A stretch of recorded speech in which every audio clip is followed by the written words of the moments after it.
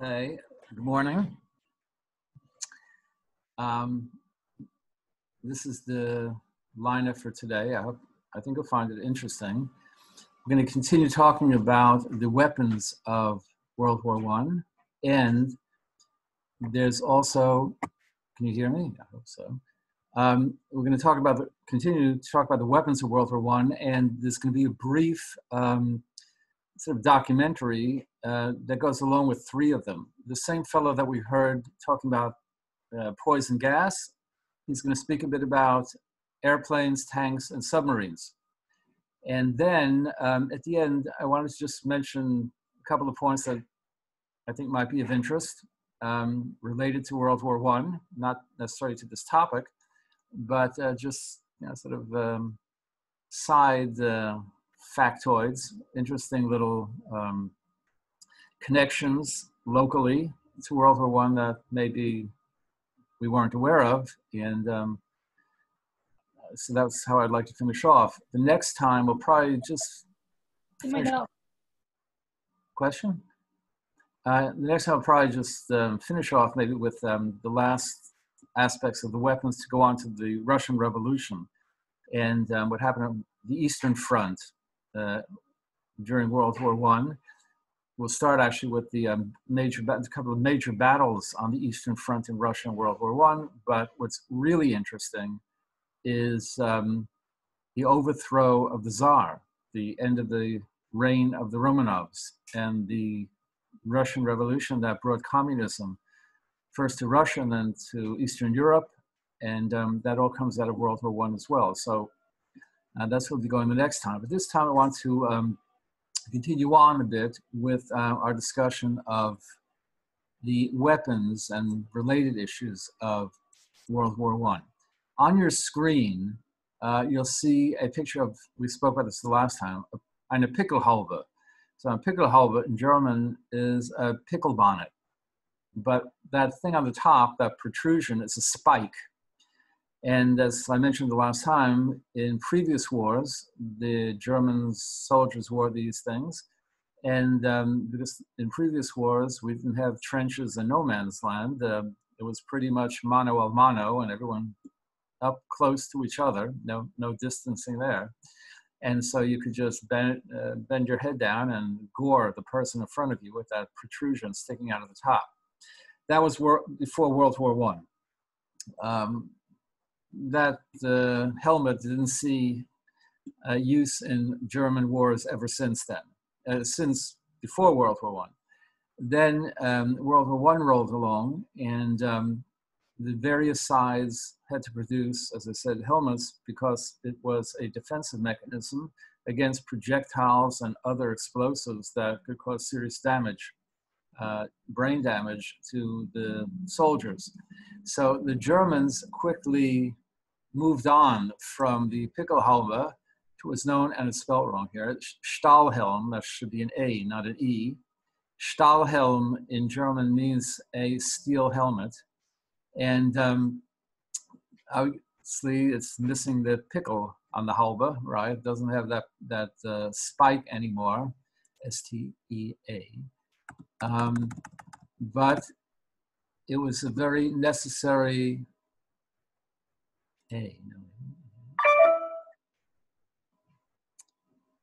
development because, as we mentioned previously, just fix this up, the notion of trench warfare, and again, all of these new weapons that were landing here and there could be deleterious, could be very dangerous. So the Germans came up with the steel helmet, known as the Stahlhelm, and that replaced the Pickelhaube. But this is not just a German phenomenon during World War I. The other armies had to also produce their steel helmets of varying types. And the first really do it were the French. I'll find a French one here. Yes, here we are. This is a French helmet of World War I. And in the beginning of the war, the French didn't have this. Neither did the British. What they had was cloth, as I mentioned earlier, cloth headwear, which obviously was not sufficient to protect their soldiers. So the French came up with this steel helmet. But these steel helmets only really came about in the second year of the war, in 1915. Makes sense. After all, the entrenchment, the digging of the trenches, the trench warfare that ensued began in the fall, really, of 1914, but it became clear it was not going to end anytime soon. And therefore, necessity is the mother of invention, as they say. And when it became clear that this was going to be a long-term affair with people dug in and with all of these dangerous elements out there, something had to be done to protect soldiers. And the French came up with this steel helmet. This was in 1915, in the second year of the war. Same was true of the British. The British developed their own steel helmets. The British didn't care for the French design. So here you see the British helmet design, and looks like a upside down soup bowl, really. Actually, I don't know if you can see it, on my desk I have this British World War I machine gun soldier, and you can see the same helmet on the top of his head. Okay, so the British modified the French model. The British model is flatter, obviously, and probably more comfortable in a sense. Has well, they all had that strap at the bottom, obviously, to hold it on. Eventually, the Americans entered the war, and here's an American World War I helmet, okay, sort of a cross between the French and the British models. So the helmet was an important development. It's not a weapon per se, but it is a necessary component of a uniform that takes into account all of the potential dangers connected with the weapons that were introduced at the time. So that, I mentioned also the last time that there was the introduction of khaki uniforms rather than bright red or blue to protect the soldiers from oncoming detection, fire and detection. You know, this way at least they would blend in more with the landscape and make it a bit easier to avoid enemy fire. Another interesting development in World War I was mining. I sort of alluded to it as well. Mining came about, first of all, because of developments in technology, but also because of the nature of the landscape. The dry chalk of the ground at the Battle of the Somme and the other types of soil to be found on the battlefields of Belgium made it easier for mining companies to dig out underneath, to excavate underneath the surface. And what that provided for these armies was the opportunity to burrow into the earth under no man's land, that strip of land between one enemy trench line and the other. And in creating these underground tunnels, so tunneling or sapping, they were able to load these tunnels up with explosives and then blow up, either if they could get under the enemy trench, actually blow up the trench, or close enough to blow up the trench because of the reverberations of the earth. And of course, there were dangers involved. You had to be careful that the earth on top of you didn't collapse, but this was a very potent and very dangerous new form of warfare, which resulted in not only numerous deaths, but also in the cratering of the earth. And if you have cratered earth in no man's land, it made it very difficult to negotiate that land. And then it was hard for both sides really to get through towards the other side, the other trench line. So very often after an underground explosion like this, the troops would come out to try and level the land again and fill it in so that they could transverse that crater that was left in the middle of no man's land. And a lot of the artwork that we're going to see later on in the semester, there are a very large number of um, either etchings or even oil paintings where you see the cratered earth, where it's torn up with huge, it's like the surface of the moon, these huge holes from these explosives, and remainders of trees, just, sometimes a stump or part of a tree with one or two branches, everything else blown away. And it's a very powerful image of the destructive force of World War I. And these underground explosives, the mining that was used during the war was, again, a new development, but also together with the images of trench warfare, create a total picture of destruction and ruin and basically, totally obliterating what used to be the face of the earth, the visions and the edifices and the landscapes that before the war were known to everyone and were in many instances standing for many, many centuries, now totally blown away or unrecognizable as a result of these new and highly, the deadly components.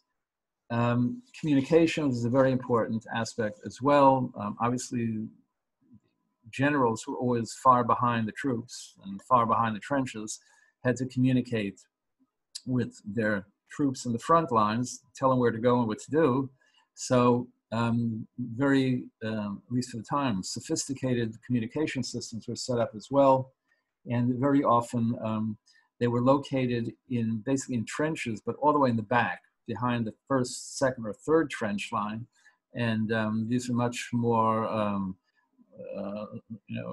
there's a lot more room in them, a lot more accommodating.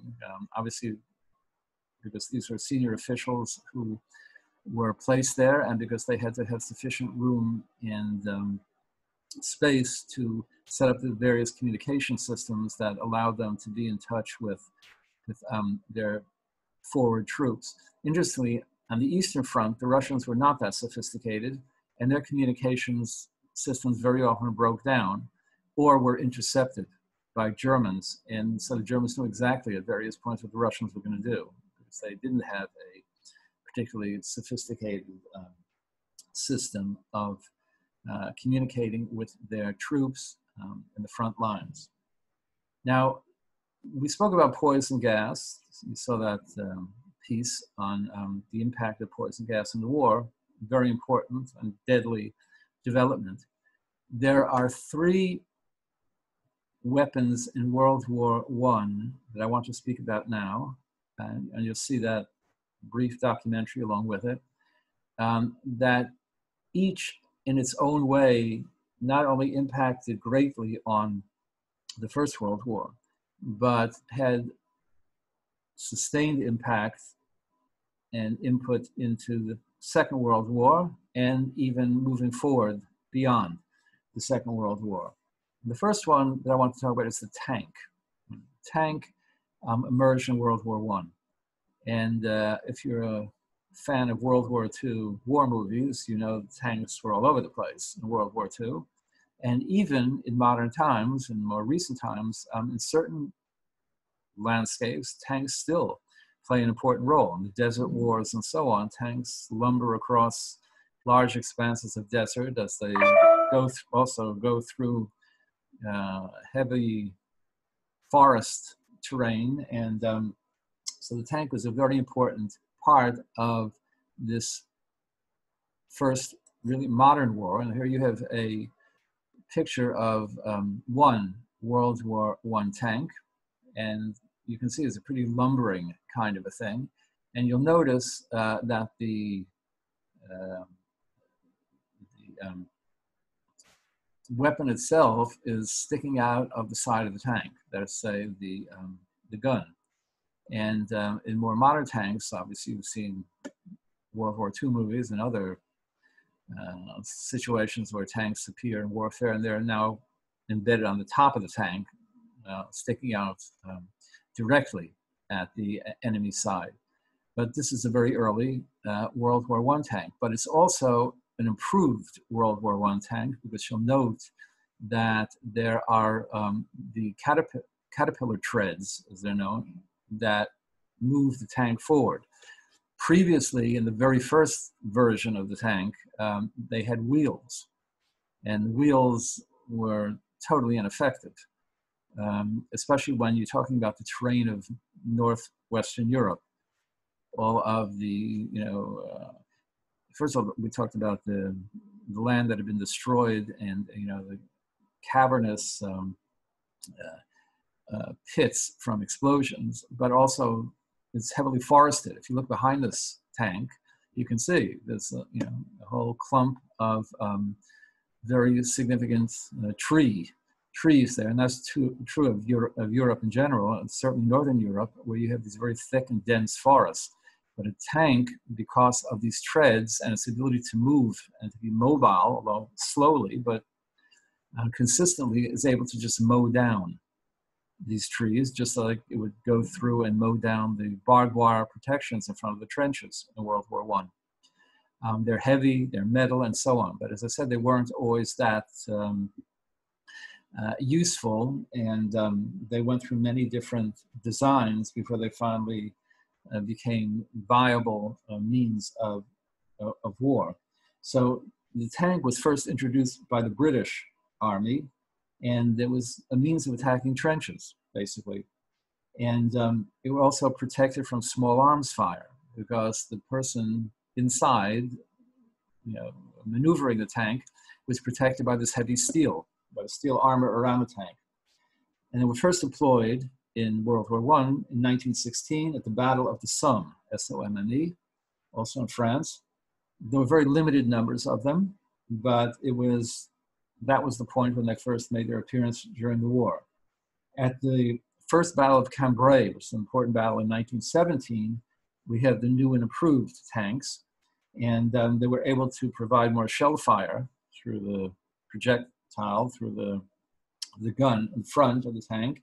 And by the end of the war, the tank became a very significant part of British Army operations, as it did in the armies of the other Western nations and Eastern nations as well, Russians as well.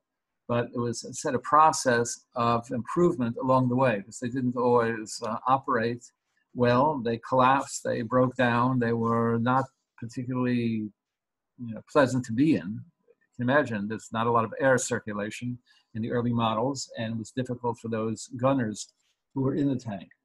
Basically, what happened was Winston Churchill decided that the tank was going to be a very significant and a very important part of warfare. And he petitioned the then Prime Minister, H.H. Asquith, to further develop tanks for military service. But there was a reticence. There was not a lot of excitement on the part of Asquith and others to do it. And the tank, at the time, I guess, wasn't considered to be a major weapon. But Churchill was a very foresighted individual in many, many ways, and insisted that if the Army doesn't take up the cause of developing a more powerful and efficient tank, then the Navy will, because he was the First Lord of the Admiralty, the British Navy. And indeed, he put together a commission, and the commission was charged with further enhancing the usefulness and the effectiveness of the tank. And indeed, that's how the tank became this major component in warfare. By the way, why was it called a tank? Because originally the design was such that it looked like a big water tank. And it was known originally as the WC, but they had to change the name because the WC in European parlance, at least, well, most of Europe, but certainly in England, stands for water closet, the bathroom. So it became known as the tank. It's like a water tank. And so what I'd like to do now is show you this brief introduction or history of the development of the tank and its use in World War I, and then we're going to go back to aircraft and submarines and so on.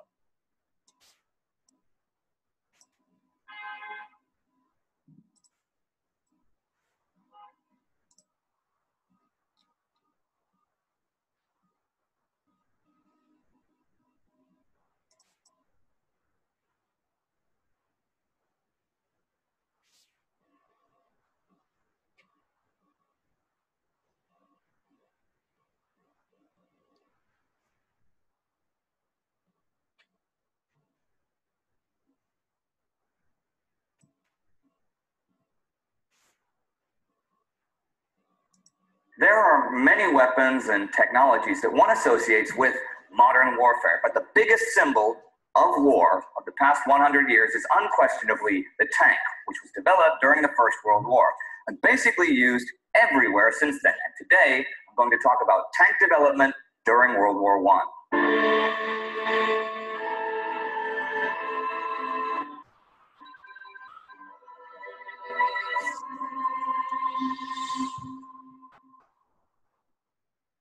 I'm Indy Neidell. Welcome to a Great War special episode about tank development in the First World War. The concept of a new mighty armored vehicle had been floated within months of the war breaking out. The Western Front was already a stalemate, and the British were impressed enough by German barbed wire and machine gun defenses to want to create some sort of a machine gun destroyer. Armored cars and trains were nothing new, and combined mobility and safety, and most armies used them to some degree. But the problem was to come up with something to use on the broken, blasted ground, the deep trenches, and the barbed wire of the Western Front. Years before the war, though, the Caterpillar tracks of companies like Holtz that made farm machinery were already used in gasoline-powered tractors that could cross terrain impassable for wheeled vehicles. So the technology was already there. Ernest Swinton, official war correspondent on the Western Front and also an officer in the British Army, wrote of the need for new machines. And by June 1915, his ideas were being discussed in the Land Ships Committee, established by Winston Churchill and Eustace Danecourt. But they weren't really talking about anything more than an armored Trojan horse that could transport many soldiers behind the lines at this point. The Invention Committee, on the other hand, came up with specific demands for a new vehicle. It has to have a top speed of no less than 4 miles per hour. It must be able to climb a 5-foot parapet and cross an 8-foot gap. It should be able to reverse. And it wasn't merely enough to cross no man's land. It should be able to fight as well. Many bureaucrats and politicians were skeptical, but a prototype, Little Willie, was built by the Foster Works. Though its 105 horsepower Daimler engine was barely powerful enough to move the 16-ton machine. Also, its treads were too narrow to cross the gaps required. Swinton and his staff began sketching new designs. Big Willie was able to meet demands. At 30 tons, with 10mm frontal armor, 8mm side armor, and two 57mm guns, this tank, a name Swinton gave it, but known as Mother, was ready for inspection in January 1916. It was built in secrecy, partly to prevent the Germans from getting wind of it, but also to keep the details and test results from the politicians or men of the War Department who could possibly interfere with the project. For that reason, its official premiere was not in front of frontline officers, but men like Lloyd George or Herbert Kitchener, who were high up in the government. Big Willie surprised the skeptics, but disappointed those who thought it was going to be a miracle weapon. It was slow, and it was vulnerable to artillery. But Swinton had not envisaged tanks to act on their own, but to support infantry, even carrying wireless sets and laying telephone cables. British High Command ordered 150 of what would be known as the Mark I tank. It's not really clear just how much the French knew of these developments, but around the same time that Big Willie went into production as the Mark I, the French were working on their own designs. Their first test was a 4-ton armored vehicle for wire cutting. It had some success, but didn't make more than a few tests. A Fritz tractor was converted into a machine gun carrier in 1915, but its tests were disappointing. Soon, though, Colonel, later General, Jean-Baptiste Estienne proposed an idea using Holt Caterpillar treads like the British and the skills of the Schneider Creusot factory. By early 1916, a design had been created, and in February, 400 were ordered, but they weren't really ready until 1917. The Schneider, when it went into action, didn't have thick enough armor to handle the armor-piercing German SMK rounds. It was soon followed by the Saint-Chamond, but its tracks were too narrow to carry it over the mud of the Western Front, and it frequently got stuck. Both models were also really cumbersome, so Estienne ordered new tanks from Renault, which were the first tanks with a turret that could rotate 360 degrees and are really the first modern tanks. But back to the British for a minute. They wanted their tanks ready by a summer offensive in 1916. The men recruited to operate them were trained in gunnery and driving, but there were no field tests under fire, of course, so tank tactics were, at best, rudimentary. But the first 50 British Mark I tanks landed in France August 30th, 1916. On the way to the front, they constantly stopped to demonstrate their abilities, which put stress on both men and machines. So by the time they arrived at the front on September 13th, many of them had already broken down. Still, the new tank weapon first saw action September 15th, 1916 at the Somme. And even from the first few battles, you could tell how effective they would become, in spite of their many shortcomings and malfunctions. Now, I'm not going to talk about individual tank battles today, since I'll be covering them in the regular episodes as we reach them. The Germans would eventually develop tanks of their own in response to the British success with their tanks. The A7V Sturmpanzerwagen was first produced in 1917, but only 20 were ever fully fitted and deployed, as they used a lot of resources, required a crew of 18, and were built by hand. In fact, it was more efficient for the Germans to capture and refit British Mark IV tanks, which they would then send back into action as Beutepanzer. But the A7V was well armored and durable, though its off-road performance left a lot to be desired because of low ground clearance and general shape. And they had many mechanical problems as well. The British Mark IV had minor improvements on the Mark I, had a crew of 8, and came in male and female versions. The male had 2 6-pounder cannons and 3 303 Lewis guns, while the females just had 5 of the Lewis guns as weapons. The females would prove ineffective against the A7Bs during the first ever tank-on-tank battle at Villiers-Bretonneux in 1918, though the male would do well there. One drawback with the Mark IV was that it was slower than the A7B, with a top speed of 4 miles per hour. The A7B could hit 9 on a road. The French built the Renault FT-17 light tank, which was pretty revolutionary in overcoming the problems of weight and maneuverability, and as I said, had a rotating turret. It wasn't especially fast, but it had reasonable protection and fairly good firepower. It also only needed a crew of 2 to operate it. It was the first tank to be really mass-produced and first saw combat in 1918. Now, they would be used by various nations around the world until after World War II. So there you have a brief rundown of the beginnings of the tank, the weapon that would be the symbol for much of the wars of the 20th century. We could have talked about it for hours, and I encourage you all to look it up yourself to get a better idea of how things like Swinton's designs became reality, and how that reality became the efficient mobile fortresses that we think of when we think of the tank. We'll probably talk about tank tactics and other notable prototypes and the individual tanks a bit more in the future. We'd like to thank the Przemysl Fortress Museum for letting us shoot here. It's a really interesting museum, and if you happen to be in Przemysl in Poland, you should definitely check it out. And if you'd like to learn more about a weapon that really came into its own during the First World War, you can click here to see our special about submarines. Do not forget to like us on Facebook and follow us on Twitter.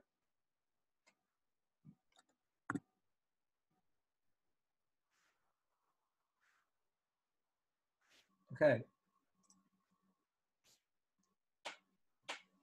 Okay, so pretty good introduction to the tank and the development and the modifications of the tank, which became clearly a major aspect of warfare in the modern world, and continues to a certain degree to be an important part of waging war even to this very day. Now, he mentioned aircraft. We're going to see his piece on aircraft. I want to say something a bit about air warfare in World War I. And there is a very good 2-part documentary DVD called Warbirds Over the Trenches. It's very long, so I can't show it. I mean, altogether it's over 3 hours, but I will attempt somehow or other to post it so that if you're interested, you can look at it. And the use of airplanes also very interesting, and air power, very interesting part of World War I, and obviously moving forward. Now, airplanes, of course, are relatively new And, you know, in 1914, they weren't particularly widespread. Mostly, in fact, they were used for recreational purposes in America. After all, the first airplane was the work of the Wright brothers, and it had limited usage because of its nature and the way it was constructed. And the wings at the time were obviously made from materials that were not very strong, and they were also highly flammable. So in the context of a war, you could see where it'd be a danger. Any sort of a spark or any sort of a projectile could suddenly set off a major fire, and the plane would go crashing to the ground, which, by the way, happened more times than not. I mean, it was not an unusual phenomenon. By the way, the United States, for example, we entered the war in 1917. We didn't have a Department of Air Force. We didn't have an Air Force. The Air Force, to the extent it existed, was part of the Navy. And the reason it was part of the Navy is because at that point, aircraft being so new and really unique that there weren't facilities even, there were no airports. So how did the aircraft manage to get off the ground? They were launched from boats. So that in the beginning, the Air Force was really part of the Navy until it became its own separate military entity. But these aircraft would fly off the top of the, let's say, aircraft carrier or some large battleship, and that's how it was basically launched into the air. Later on, of course, as aircraft became much more important and significant, a separate Air Force department was established, and of course, all the facilities necessary for the production and for the use of aircraft became much more significant, and therefore a major part of the military structure of the United States: Navy, Air Force, Army, and so on. Each one representing a different aspect of warfare. The Air Force, obviously, the air war; the Navy on the seas; the naval war; and the Army, the land troops, and so on. Now, you saw in the piece about the tanks that as they were modified and improved, they developed a revolving turret on the top of the tank, and that's where the gun stuck out. And so it was able to be focused on the enemy or enemy concentrations, and it would move around. It would be moved around too. Obviously, that made it that much more important and significant a player, and that much more deadly. The aircraft in the beginning didn't have the possibility or the capability of actually firing on the enemy. The truth is that the aircraft couldn't even really achieve altitudes of significance. They were pretty low flying. So in the beginning, aircraft had only one purpose, and that was reconnaissance. So the airplane would be used, low-flying aircraft, to obtain a view of the concentration of the enemy troops, of the movement of the enemy troops, and the location of trench lines and so on. So it had a very, very limited ability. But as the war progressed, it became much more significant. And most important was the ability to use aircraft as another means of firing on enemy troops. And so the guns would have to obviously stick out of the front part of the craft and then fire down or across towards enemy lines. But there's a problem, because you'll note, if you see this picture in front of you, that early aircraft had propellers, right? And propellers are, metal metal pieces that revolving metal slabs. And obviously, if you're off, even remotely, in your firing, the bullet or whatever would bounce off the metal of the propeller and just ricochet back towards the one who's doing the firing. Not a very effective or a safe way of doing things. So there had to be a means of calculating exactly at which point the projectile or the bullet or whatever would go between the blades of the rotating propeller and avoid that ricochet effect. And so that became an important development in World War I, which of course made the airplane much more viable, much more significant in terms of an offensive weapon, not just as a means of surveying the land below.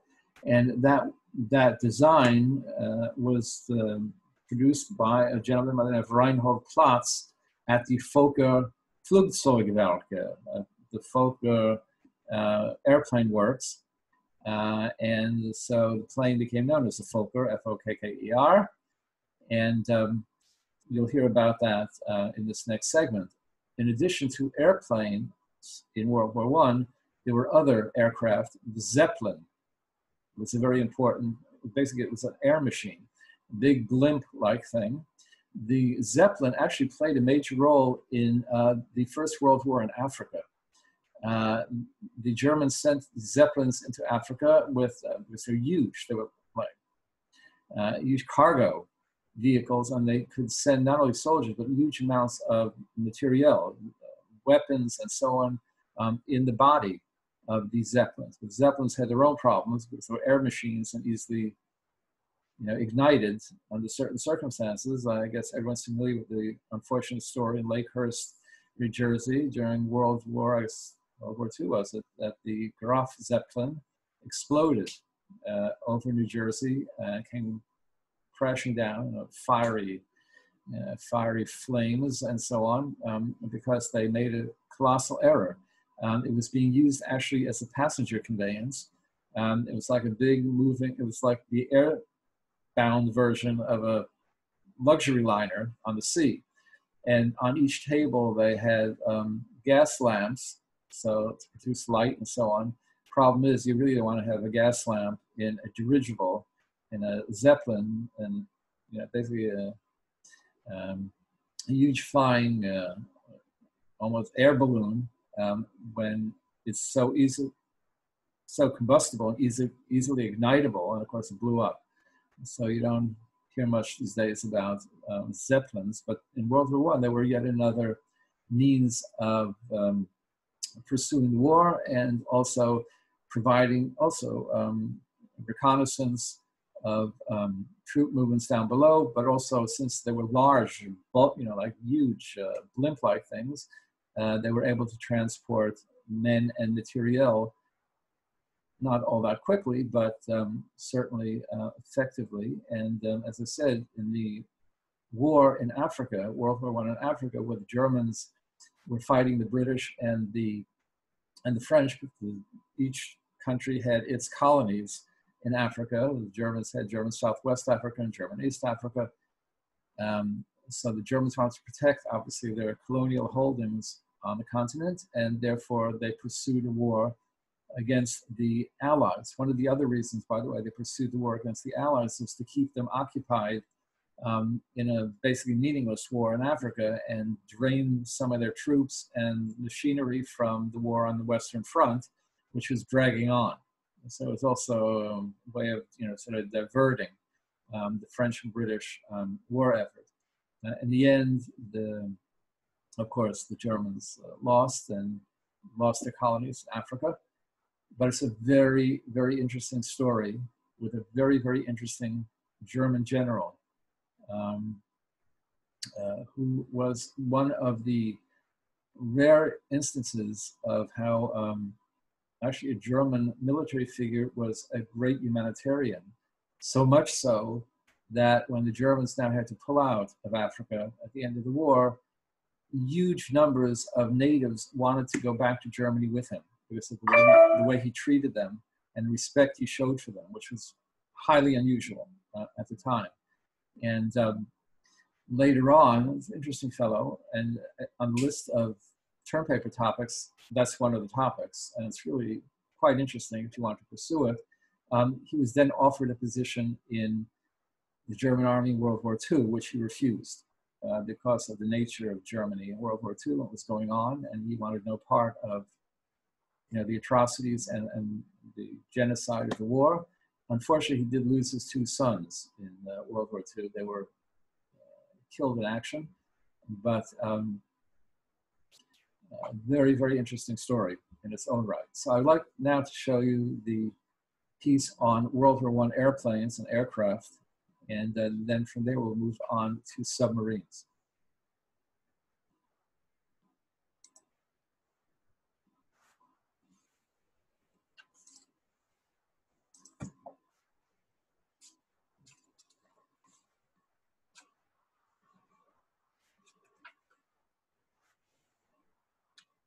When the world went to war in 1914, the Wright brothers had made the world's first powered flight only a decade earlier, and the airplane was still in its infancy.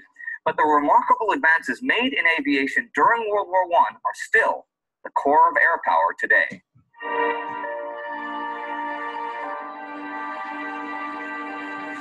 I'm Indy Neidell. Welcome to a Great War special episode about the war in the air.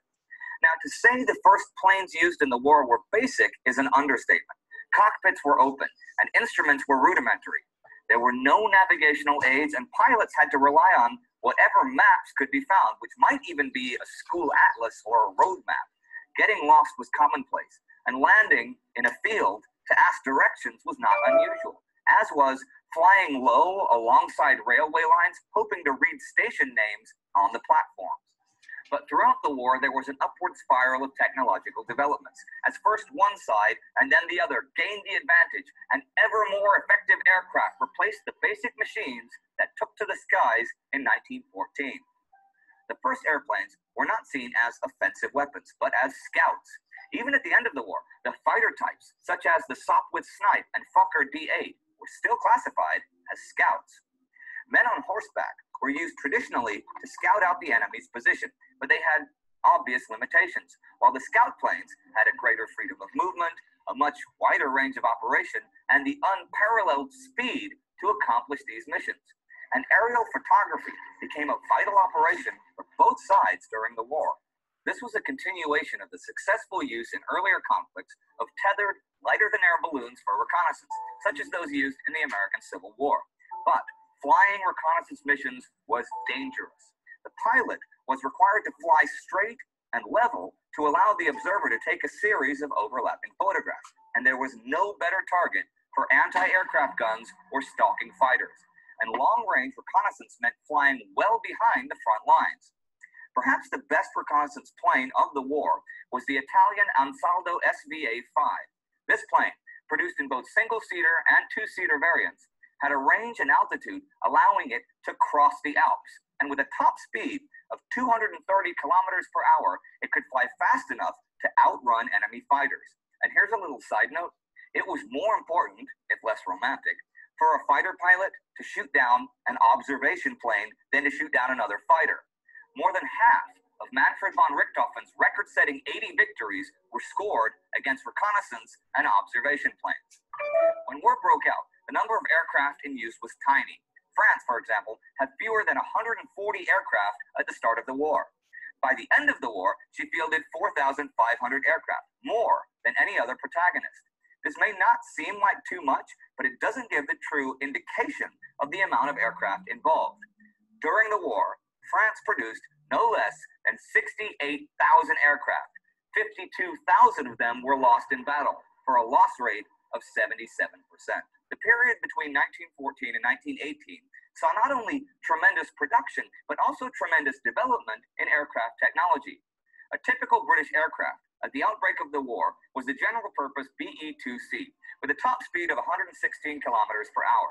Powered by a 90-horsepower engine, it could remain aloft for over 3 hours. 3 years later, the SE-5A fighter was powered by a 200-horsepower engine and had a top speed of 222 kilometers per hour, nearly twice as fast. Britain's most famous bomber, the Handley Page 0400, could carry a bomb load of 900 kilograms at a top speed of 156 kilometers per hour for flights lasting 8 hours. It was powered by two 360-horsepower engines. In 1914, it was important that aircraft be easy to fly, as the amount of training that pilots received was minimal, to say the least. Some pilots began flying combat missions having completed only 3.5 hours of actual flying time. For this reason, aircraft were designed for stability. But by the end of the war, stability had given way to maneuverability. The famous Sopwith Camel was, for example, a difficult aircraft to fly, but supremely agile. Many earlier common technologies became obsolete as the war progressed. Like a lot of the aircraft in 1914 were of pusher layout. This is the same configuration that the Wright brothers used, where the propeller faced backwards and pushed the aircraft forward. The alternative layout, where the propeller faces forwards and pulls the aircraft, was called a tractor design. It provided better performance, but in 1914, visibility was deemed more important than speed. World War I marked the end of pusher aircraft. Now, as early as 1912, designers at the British firm Vickers were experimenting with machine gun carrying aircraft. The first concrete result was the Vickers Experimental Fighting Biplane 1. This was a pusher type of plane. This provided an optimal machine gun position from which the gun could be fired directly forward without an obstructing propeller, and also reloaded and cleared in flight. An important drawback was that pusher designs had inferior performance to tractor types. They were simply too slow to catch their quarry. So there was an obvious need for some means to fire a machine gun forward from a tractor aircraft. It would seem most natural to place the gun between the pilot and the propeller, firing in the direct line of flight, so the gun could be aimed by aiming the aircraft. It was also important that the breech of the weapon be readily accessible to the pilot so that he could clear the jams and stoppages to which early machine guns were prone. However, this presented an obvious problem. A percentage of bullets fired free through a revolving propeller will strike the blades, with predictable results. The Morane-Saulnier company designed a system of deflector blades, metal wedges on the propeller. Roland Garros tried out this system in April 1915. He managed to score several kills before being forced by engine failure, possibly caused by the repeated strain on his aircraft's crankshaft from the deflected bullets, to land behind enemy lines, where he and his plane were captured. The German High Command passed Garros' captured plane to the Fokker Company with orders to copy the design. The deflector system, though, was totally unsuitable for the steel-jacketed German ammunition, so the Fokker engineers finally came up with a machine gun that was synchronized with the propeller by using interrupter gear. They produced the Eindecker series of planes, and crude as these little monoplanes were, they gave a period of German air superiority, known as the Fokker Scourge by the Allies. The psychological effect exceeded the material. The Allies had up to now been more or less unchallenged in the air, and the vulnerability of their older reconnaissance aircraft, especially the British BE-2 and French Farman pushers, came as a very nasty shock. Everybody knows about flying aces, right? The dashing and daring heroes of their homelands. Here are the greatest aces of the war. Manfred von Richthofen, German, 80 victories, also known as the Red Baron. Ernst Udet, German, 62 victories, also famous for using a parachute to survive being shot down.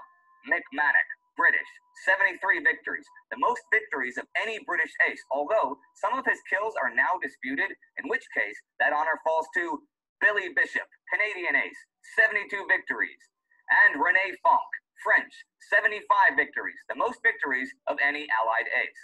So there you have it, a brief introduction to the war in the air. It was during this period that the key tasks that aircraft could perform were experimented with and refined. Observation and reconnaissance, tactical and strategic bombing, ground attack, naval warfare, and with the growing importance and influence of aircraft came the need to control the air, and thus the fighter was born. Brigadier General Billy Mitchell put it very well, quote, "The day has passed when armies on the ground or navies on the sea can be the arbiter of a nation's destiny in war. The main power of defense and the power of initiative against an enemy has passed to the air," end quote. We will, of course, do future specials on flying aces and the actual planes used in combat. And also, we'll have features and links about aircraft of the war on our Facebook page. You can also see our bio special on the Red Baron right here. See you Thursday with our regular episode.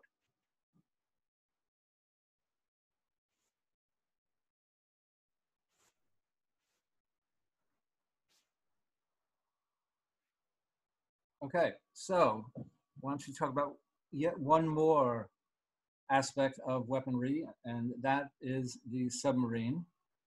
Submarine plays a very important role in World War I, not just strategically or militarily, but also politically, because but for the German use of the U-boat, as it's known in English, as Unterseeboot in German, the undersea boat, a submarine, or the U-boat, as it's known, but for the use of the, or unrestricted use of the submarine by Germans, and we'll talk more about that, but that really pushed America over the line, and together with a number of other incidents that the Germans engaged in, forced the United States finally to declare war against Germany in 1917.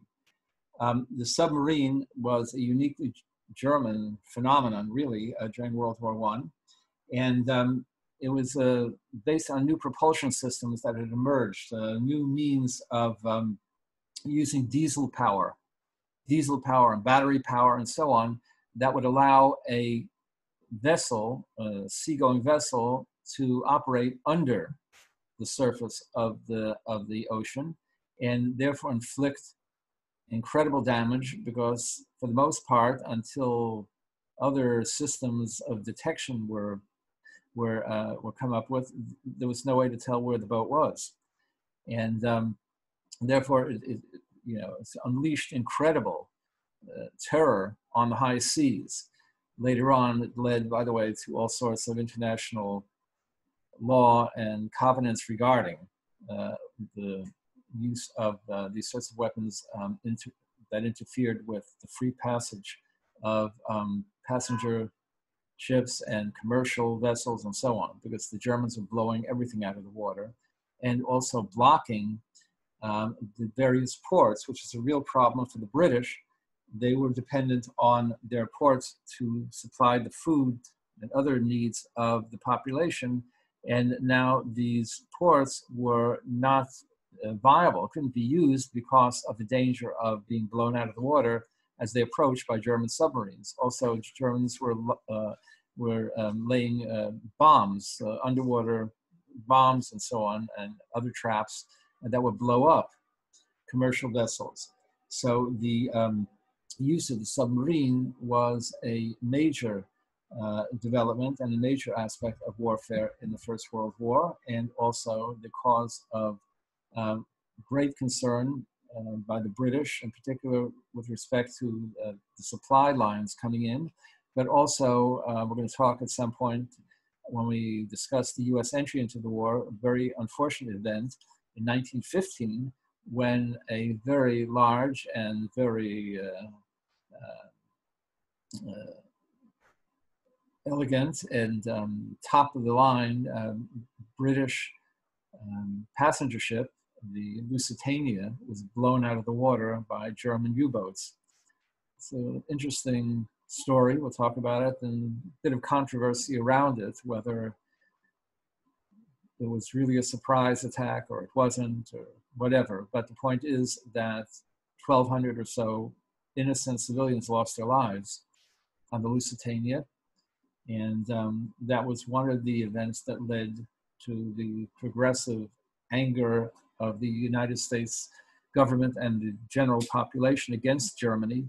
And ultimately, when the Germans refused to cease and desist from using unrestricted submarine warfare, the United States declared war in April of 1917. So the Germans were fully aware of the fact that they were posing this great threat. And in fact, Lieutenant Otto Weddigen, one of the individuals who was charged with manning the U-boat, wrote the following. He said, "How much they feared our submarines and how wide was the agitation caused by good little U-9, that was one of the early U-boats, is shown by the English reports that a whole flotilla of German submarines had attacked the cruisers and that this flotilla had approached under cover of the flag of Holland. These reports were absolutely untrue. The U-9 was the only submarine on deck, and she flew the flag she still flies, the German naval ensign." right? So the British told their subjects that actually the reason the submarines were successful in blowing up a whole flotilla was because they were misleading in that they were flying the flag of Holland, which is a neutral country, rather than the flag of Germany, which is a belligerent country, obviously one of the central powers, which he says not true. Everyone knew what the flag was. It was a German flag. And the Germans knew that they had tremendous power to instill fear and apprehension in the world, because now the free passage of both passenger liners and commercial vehicles that were not belligerent, they weren't involved in the war, they were delivering goods and food and so on, would now be concerned about the possibility of attack from an unseen source. The submarines, of course, were underground. And so the struggle between the German submarines and the British countermeasures that they took became known as the First Battle of the Atlantic. And the Germans kept producing more submarines, and they became more effective, obviously, as time went on. The British sought all sorts of ways to counteract submarine attacks with early detection and so on, but they were a major source of destruction, both of civilian vessels and of military vessels. Remember from the beginning, I hope, of the course, we talked about the different causes that ultimately led to World War I and the different tensions between the European nations. One of them had to do with the arms race.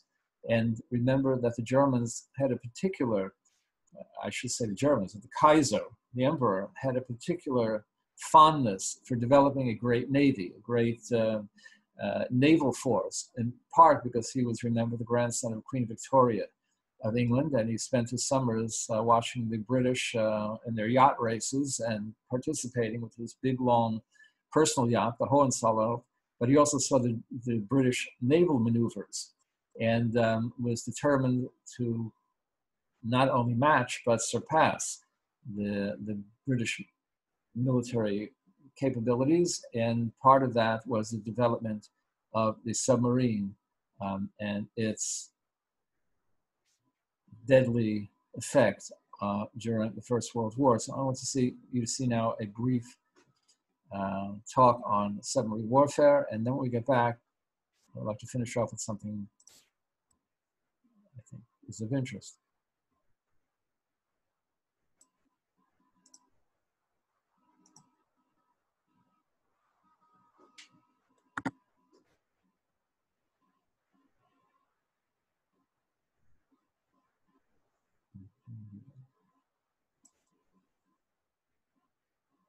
Last one, next one. No, second. No.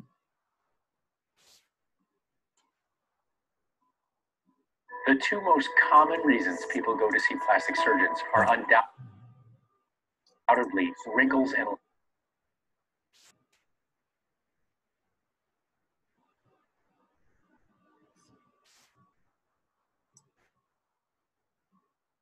The war is going to be won by inventions.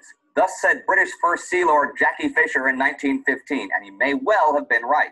The development of radio, interrupter gear, the tank, the huge advances in airplane technology and artillery, mustard gas, all played a part, and the list goes on. But one development has to go right near the top of the list: the submarine.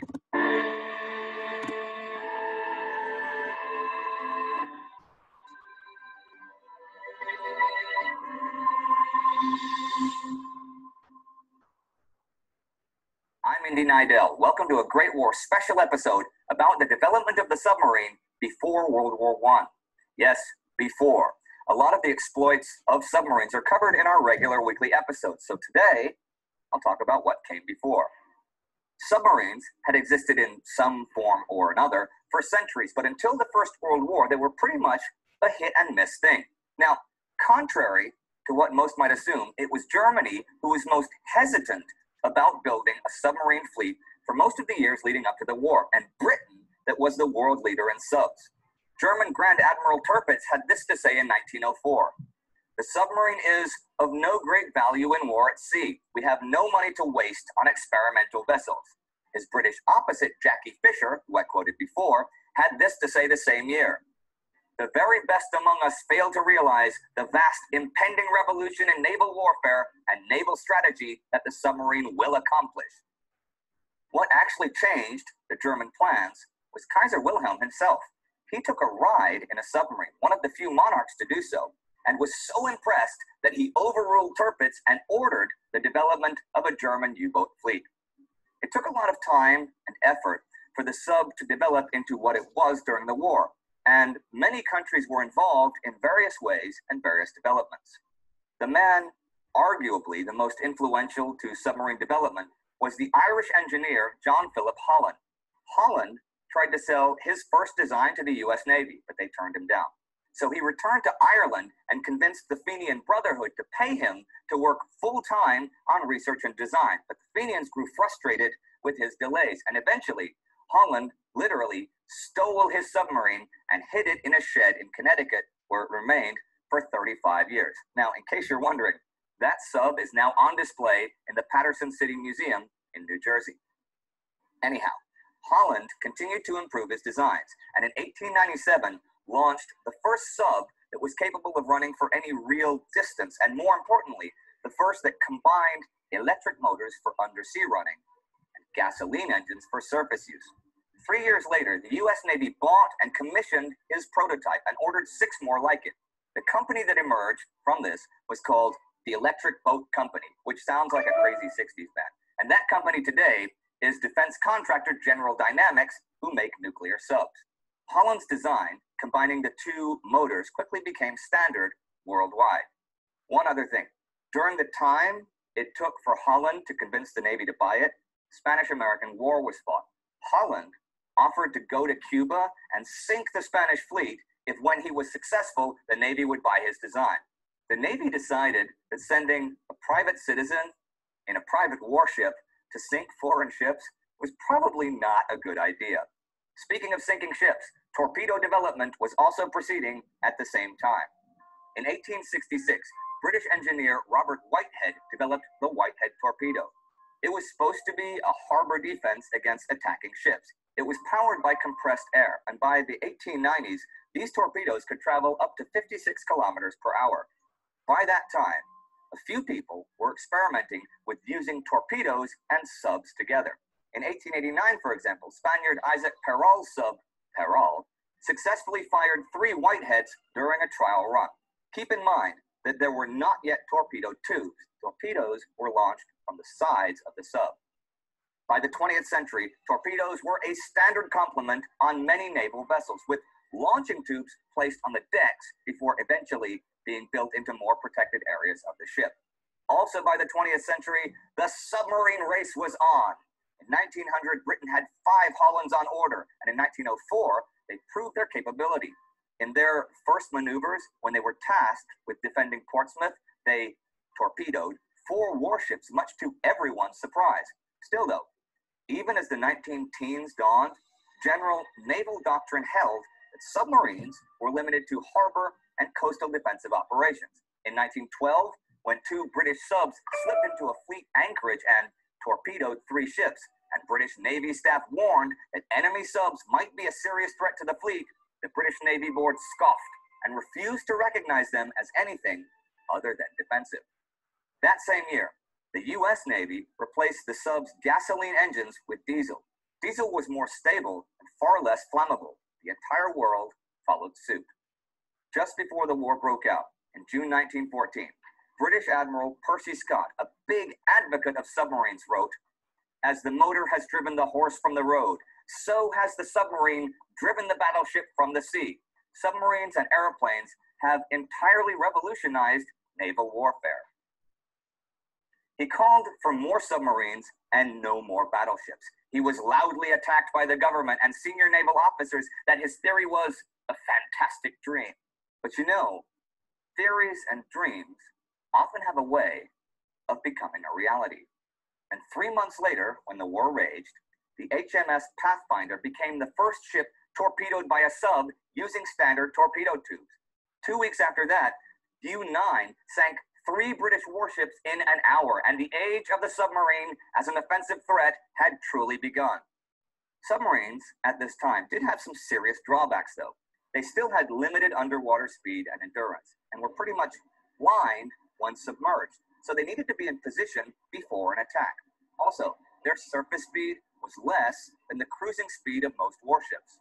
Radio technology at the time was severely limited, and when a sub used a radio to send, the enemy knew where they were, so they were only set to receive messages most often until contact with the enemy. Again, I'll talk about sub and tech development during the war in the regular episodes and other specials. If you were wondering, at the beginning of World War I, the nation with the most subs was Great Britain, with 74 in service and 34 under construction. They were followed by France, Russia, the United States, and then Germany. Germany had 28 in service, 17 under construction at the time. As you are aware, Germany would beef up that number substantially, and German subs would sink 5,000 ships during the war, a total of 13 million tons of shipping. And the submarine would indeed change the face of warfare and become one of the symbols of modern war. Thank you, William E. Lutz, for helping us with the research for this episode. Now, if you want a general overview of the navies of World War I,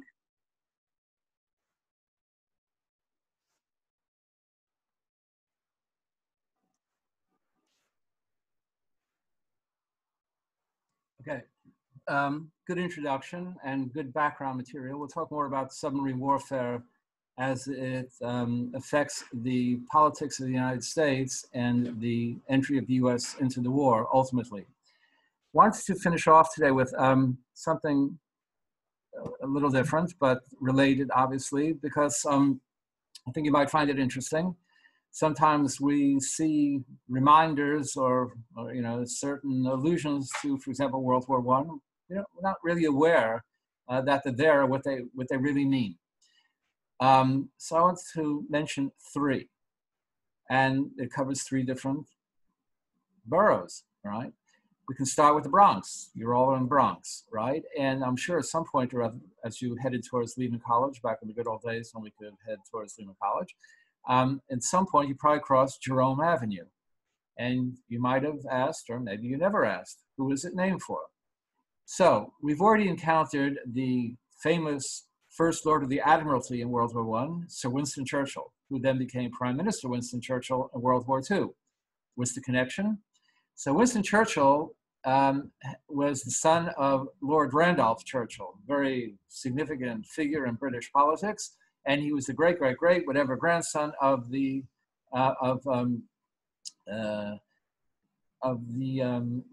Marlborough, very important figure going back in British history. But that was his father, Sir Randolph Churchill. Who is his mother? Right, his mother was a woman by the name of Jenny Jerome, who was actually born in Brooklyn. And her father was, at various times, a very wealthy and successful stockbroker and businessman. Sometimes he wasn't so successful. But he owned a whole lot of real estate, and some of that real estate was in the Bronx. Hence, the long avenue known as Jerome Avenue and the Jerome Avenue Reservoir are named for the father-in-law of Sir Winston Churchill. Right? So, little unknown fact, but now we will look at, I guess, Jerome Avenue differently. Then there's a street, not so well known in Brooklyn, known as Quentin Avenue. Who is Quentin? Quentin was the son of President Theodore Roosevelt. And Quentin Roosevelt was killed in World War I.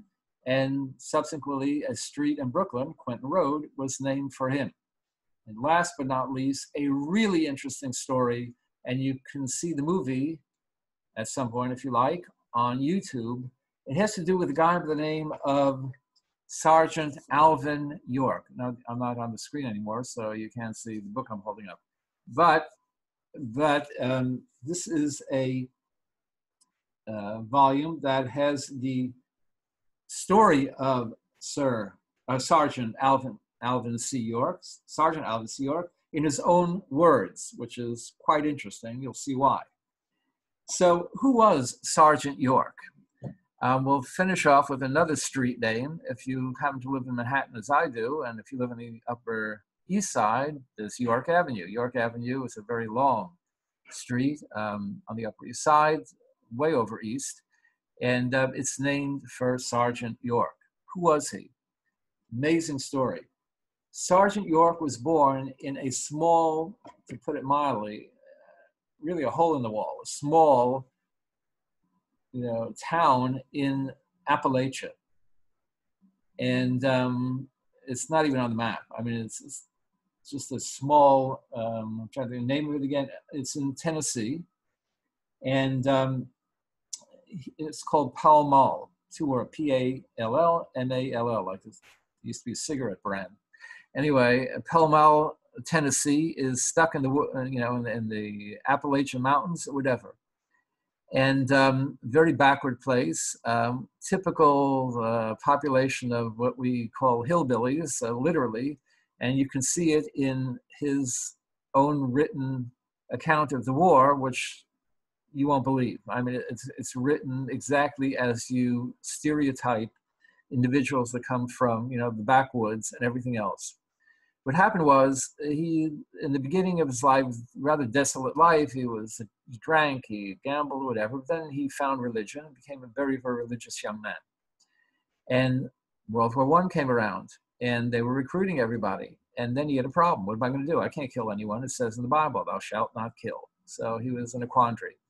And he asked his minister what to do. And anyway, somehow or other, he managed to find a way to justify his participation in the U.S. Army in World War I and be sent overseas. In his earlier life in Tennessee, one of the things he developed was an incredible ability to shoot. That's how you eat, I guess, in these places. You have to be able to shoot wild turkeys and everything else. He was an incredible, incredible shot. He could use a rifle like no one on the face of the earth. And they sent him off to France. And there he served in the Meuse-Argonne offensive, one of the last offensives really of the war. But he achieved great fame when single-handedly he held off an entire German unit of, I think, 80 or 82 soldiers and a general.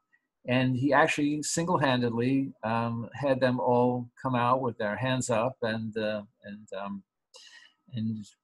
give in to some. He wasn't Sergeant York yet. He had a lower rank, but he managed, because of his abilities, even in the middle of all this thick machine gun fire and everything else, to basically stave off this approaching German unit. For that, he became quite famous. And suddenly his name and picture were all over the place. And here he comes back to America, and he didn't know what hit him. I mean, his whole life had been in this little a village, really, somewhere in Tennessee, where they were living still at least a century behind everybody else.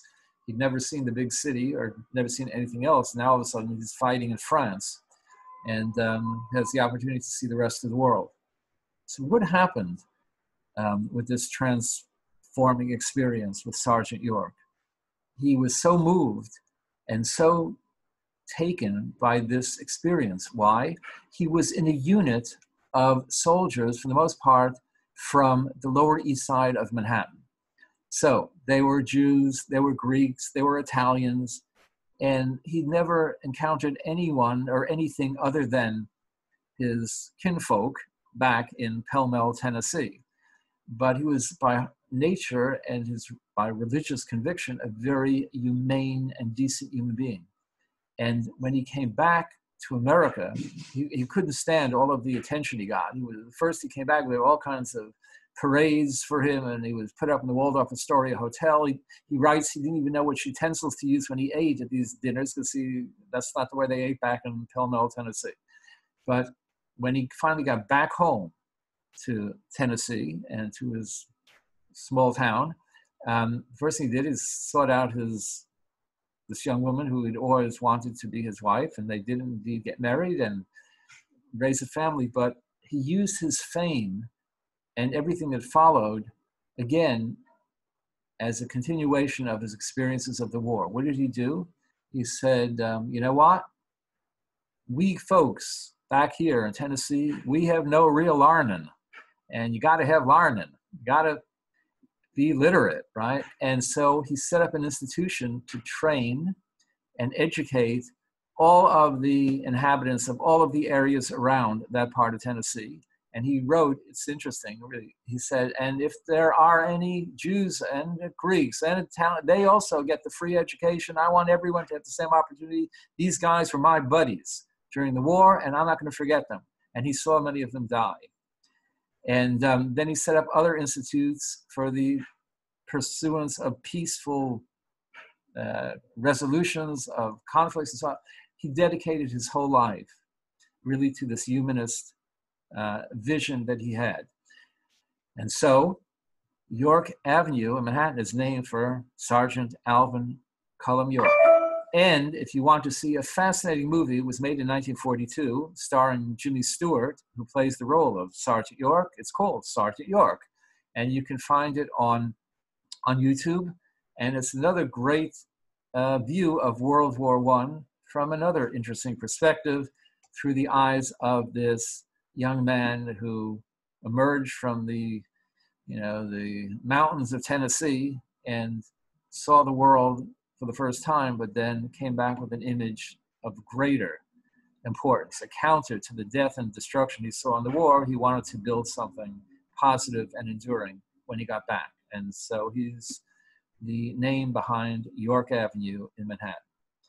Okay, I thought you might find that interesting. And we're going to go on briefly with some more issues regarding weapons. We didn't talk about flamethrowers and so on, but then we're going to move on to the Eastern Front and what happened in the war against Russia. And ultimately, the Russian Revolution that came out of World War I. So if there are any questions, comments, this lecture, like every other one, is recorded. At some point, it will be posted. So you have the opportunity to see it again if you like. If I went too quickly, perhaps you can view it a second time. Stay safe, stay well, and see you all again on actually next Thursday, I think, because next Tuesday is Monday, because Monday is a holiday. So it's actually a week till we see each other again.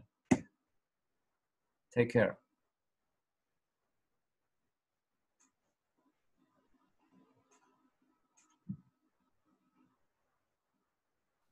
Thank you, Professor. You're welcome. Take care. You too.